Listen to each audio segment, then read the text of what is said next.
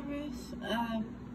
Sorry about my, I have strep throat, so didn't get super much done, but here's a new level we have.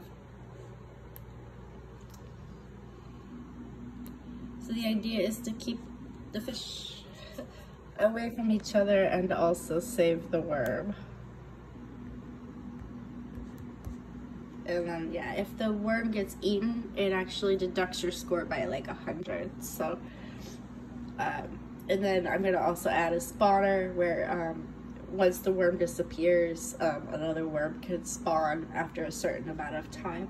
So, that's what I have so far. And then I've also been working on a lot of the player data and working on unlocking the levels based on how well you did on the previous level. So I hope this is a bit of an update. I'll keep working on it. So thanks.